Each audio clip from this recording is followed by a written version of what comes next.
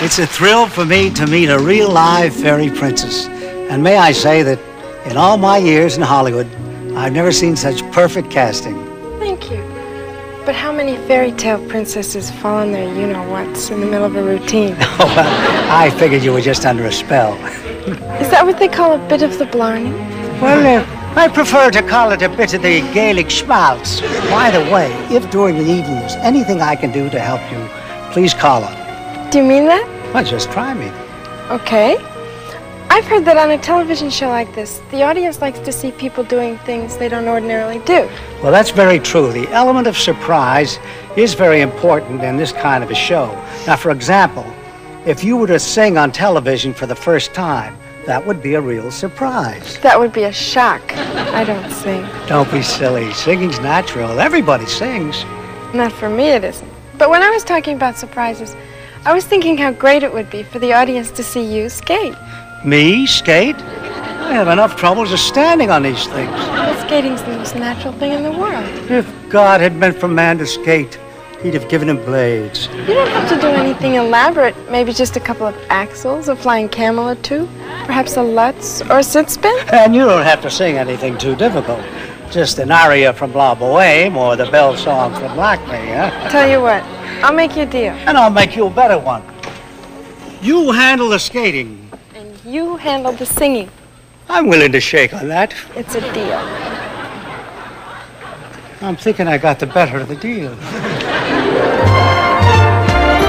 Dorothy, Dorothy, one thing I know is true. I'm not worthy sharing the ice with you.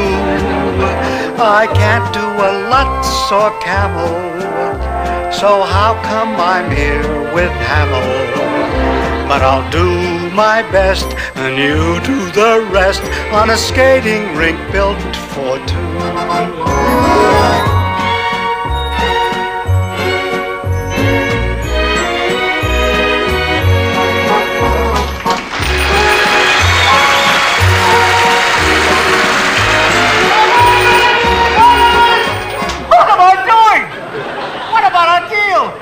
Supposed to do the skating.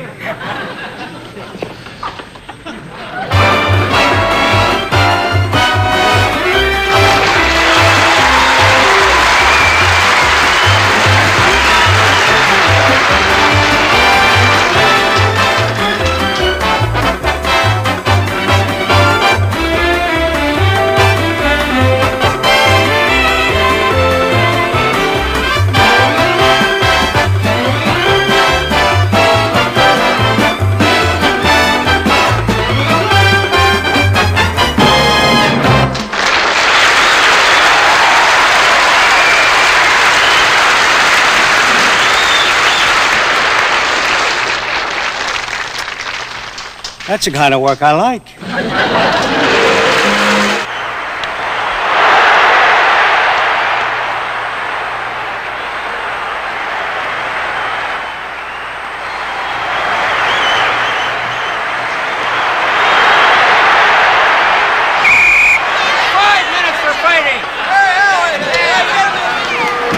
Next time you do that to me, I'll put a permanent pot in your hair. How'd you like to be able to skate backward without turning around? Your father wears figure skates.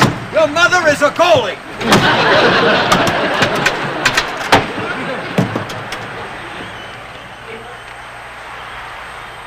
How's the book coming?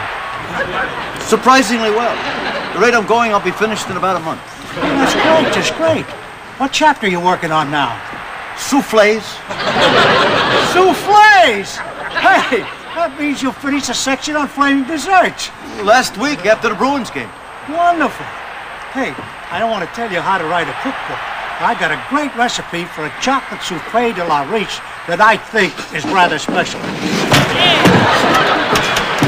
Keep your stick on the ice, you creep! You were saying? Say, I've got a soufflé recipe that might interest you. Well, that's very thoughtful of you, really, but the soufflé chapter is just about finished, and my recipe for chocolate soufflé parisienne is already in there. You You didn't put that title recipe in there, did you? What do you mean? Hired old recipe? I'll tell you what I mean. Everybody in the league has had it with your souffle. It's a joke in the locker rooms. If that is all your guys have to talk about in the locker room, it is little wonder that your team is in last place. We are in last place because of the way we play hockey, not because of our cooking. Otherwise, we'd be leading the league. Next time we have a face-off, I'll knock your face off! You were saying? I was saying that the whole secret of a good souffle is to fold the combined ingredients into the egg whites while they are still fluffy. Any dummy knows that. Not any dummy. You're the only dummy I ever met who knew that. Any moron knows you spoon it. And I suppose you're going to tell me that you greased the bowl with margarine before baking. And I suppose you use butter, right? Of course I use butter. Margarine. Butter. Margarine. Butter. Margarine. Butter. Margarine. All right. Margarine. Butter!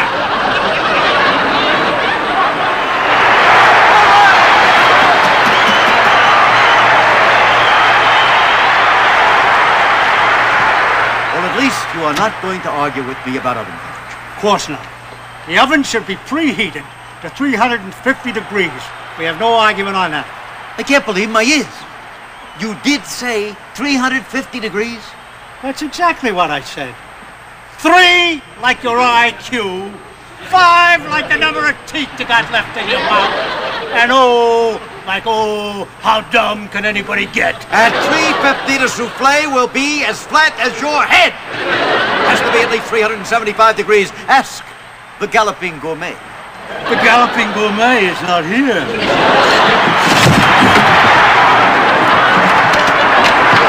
Let's ask an impartial observer. Hey, Bobby. Hey, Bob. What degree heat should the oven be for a chocolate souffle? That's an easy one. 375 degrees, of course.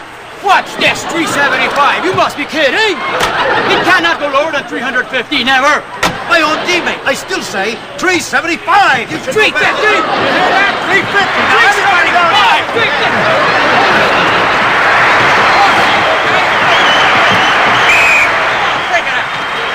What's going on here? It's nothing, Greg. It's just a friendly discussion. Doesn't sound like no friendly discussion to me. It was, though. Yeah, we were just talking about souffles. What about souffles? It was nothing. We better get back to the game. I'll decide that. Now, what about souffles? Well, we were just discussing the perfect oven temperature for a chocolate souffle. Oh, you were you? Yeah, I told you it was silly. Yeah, it's ridiculous. That's serious business. Do you realize you could ruin a perfectly good souffle unless you set your oven at 400 degrees? 400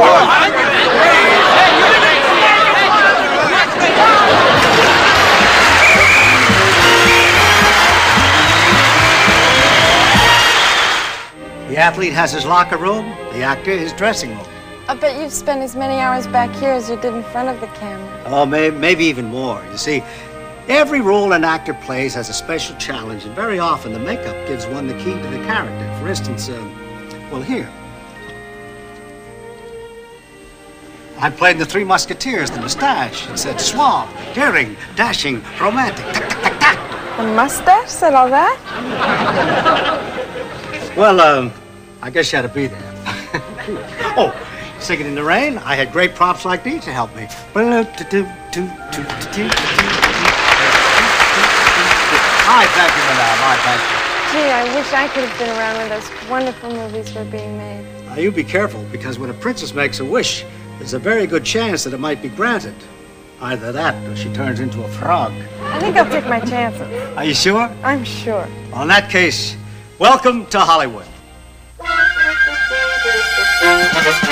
Be a clown, be a clown. All the world loves a clown.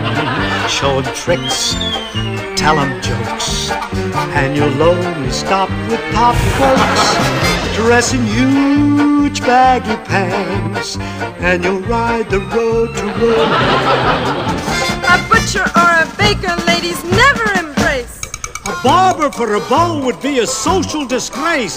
They all will come to call if you can fall on your face. Be a clown, be a clown, be a clown.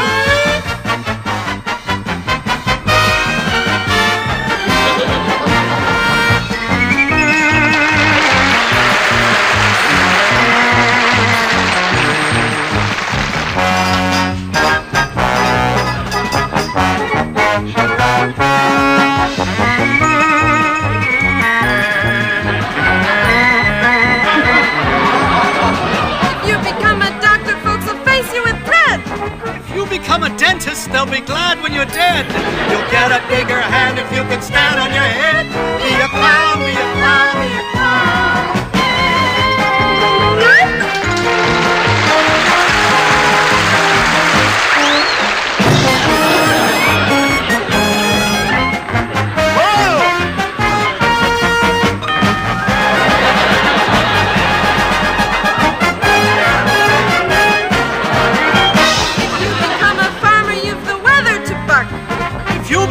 Gambler, you'll be stuck with your luck.